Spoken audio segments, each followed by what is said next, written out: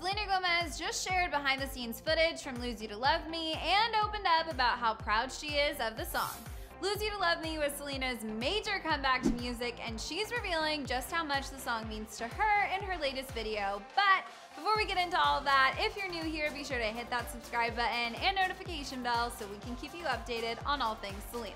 Okay, so Selena took fans inside the creative process and shared how meaningful it was to be working with director Sophie Muller again, since the last time they shot together was 4 years ago for Selena's Good For You music video. Without giving too much away, I think she just knows where I was and the journey I walked through, so to actually have her do this video is pretty cool.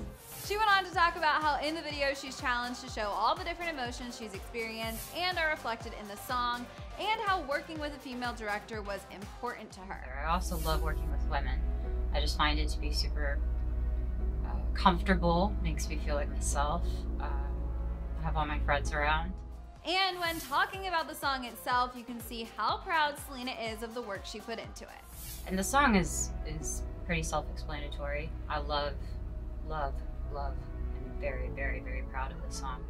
Selena's fans are beyond proud of Selena's new music and so excited to see what comes next, and we think this next chapter is going to be an amazing one for her.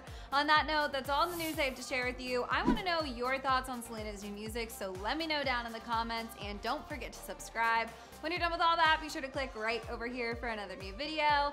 As always, I'm your host, Fiona Zaring. You can follow me on socials at Fiona Zaring, and I'll see you guys next time.